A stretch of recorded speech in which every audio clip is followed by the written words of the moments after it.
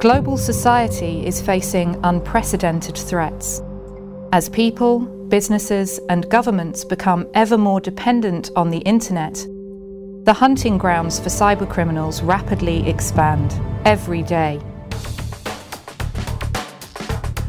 EC3 facilitates cooperation between the member states' cybercrime units, and we deliver products and services that enable them to do their work much more efficient than they would be if they were alone.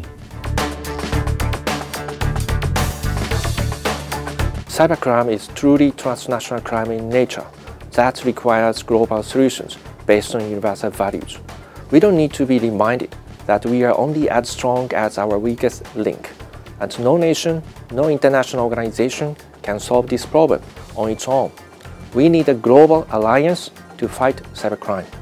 We have created the Interpol Global Complex for Innovation to facilitate this and to lead police innovation. The internet enables criminals to commit crimes all over the world, from any location, crossing multiple territories and jurisdictions in seconds.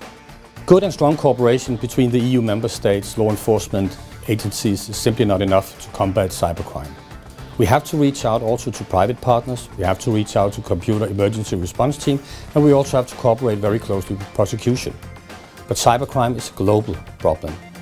We are a regional response to a global problem. That's why we have to reach out to Interpol.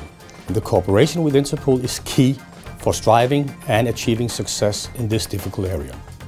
We wish to be a proactive catalyst in such an alliance in close cooperation with EC3, European Cybercrime Center, focusing on the intersection of crime and technology in a world that is becoming increasingly interconnected.